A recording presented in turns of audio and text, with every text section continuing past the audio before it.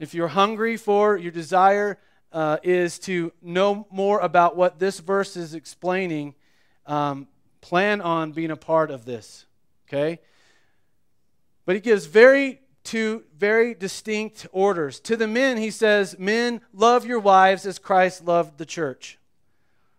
Now, we can understand the picture of Christ loving the church. We all get that. In fact, we have talked about that since the beginning of the church. I mean, the church has done really, really well at explaining how much Jesus loves us. We've sang about it since we were in preschool. But men, he is ordering us to do what seems to be the obvious. Love your wives. And every Valentine's Day card that you've given your wife has said that.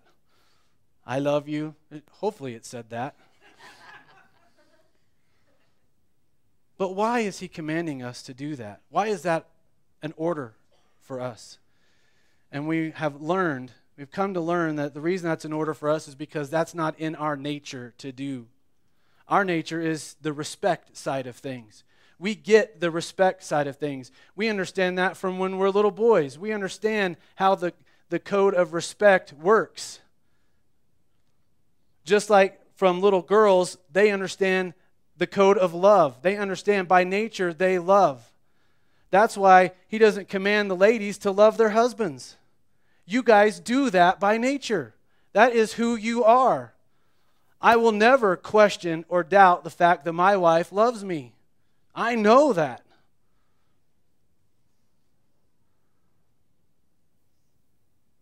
And you know what? She will never question the fact that I respect her. I mean, I respect her. She is an amazing woman. She's an amazing mother. She's an amazing housekeeper. She's an amazing wife. I mean, there is lots of reasons for me to respect her, and it's real easy. It comes totally natural for me to respect her. But does she know that I love her?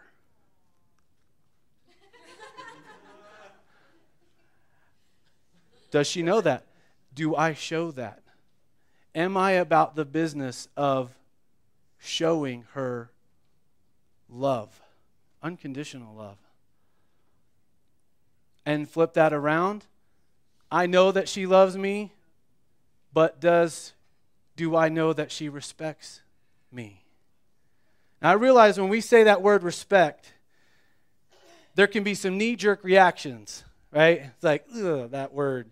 Because their tendency is for the idea of respect to be attached to ego trip, power trip, and understand that that's not it at all. Why Paul is encouraging the wives to show respect to their husbands, because he's saying that is their love language. That is what they need to hear. And when you are showing us respect, it is going to be so easy for us to reciprocate love. And this is what we talked about this weekend. You want the positive flow to be happening in your relationship. Wives, show respect to your husbands. Husbands, show love to your wives. Often, though, it is the reverse. There's disrespect going on, and there's lack of love happening. And one's feeding the other. And I can't tell you what came first, the chicken or the egg. I don't know. But many, many marriages are spinning out of control. And folks, the divorce rate in the church is the same as it is in the world. It's not different. It's not better. And we've been given clear guidelines, clarity from the Word. This is, and this is how God made us. We're distinct, us, men and women, yet both created in the image of God. Both have equal value with the Father.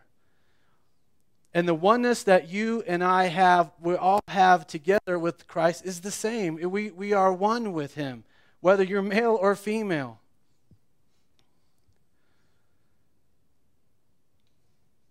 So let me just ask a couple of quick questions.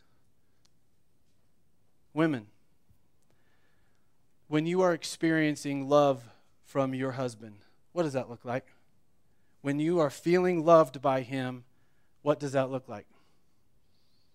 Any practical? Because there's some guys that need some practical ideas here. You're accepted as you are. Okay, good. Being kind to you. Yes, that certainly would feel like love. Yeah. Being allowed to be emotional. And held when you need it. Yeah. You need I'll email that to you. Yep, I mean, any more? Come on, ladies, you know what it's like to... Takes care of you. Okay? Takes care of you. You are made to feel special. Yeah. Okay? Good. Men, were you listening? Okay? Okay, now, men, it's your turn to answer this question. When are the times when you feel respected by your wife?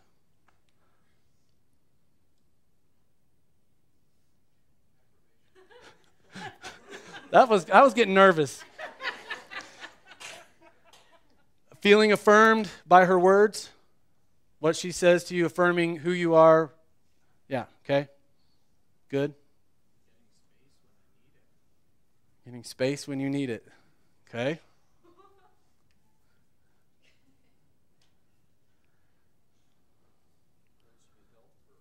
Lets you help her. Allows you to have that role. Yeah, good. Thanks me for the little things that I do. Yep, good.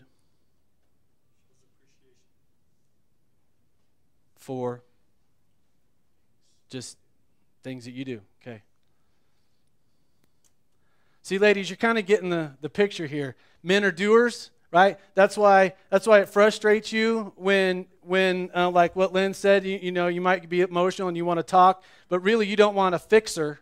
You don't want things to be fixed. You just want a listener. And we are doers by nature, right? We want to be able to fix things. So when we are hearing that kind of feedback from you, thank you for what you do. That's making us feel respected. See, it's not power trip, it's not ego trip. It's understanding the fundamental differences between how we were created and celebrating that. And it's through that this oneness that Paul is talking about here in Ephesians chapter 5 begins to happen. And that, folks, is the picture of the oneness that we have as the bride of Christ with Christ. Now let's go back to the big picture, because this really is the main point that Paul is making. You see, he began Ephesians with reminding us, hey, we are adopted in as sons and daughters. Okay, we're not orphans. And the orphan spirit does not belong in the church.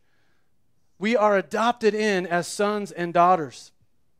We are no longer servants or slaves. We have been invited to the table to feast with the Almighty, and we are now a part of the family business with Him. And then he says, and this oneness that Christ has with us is significant in this carrying out the family business. Now, we are His bride. He is our bridegroom. So if we go back to this marital picture, we understand what our role is. And it leads us to a very significant question. Are you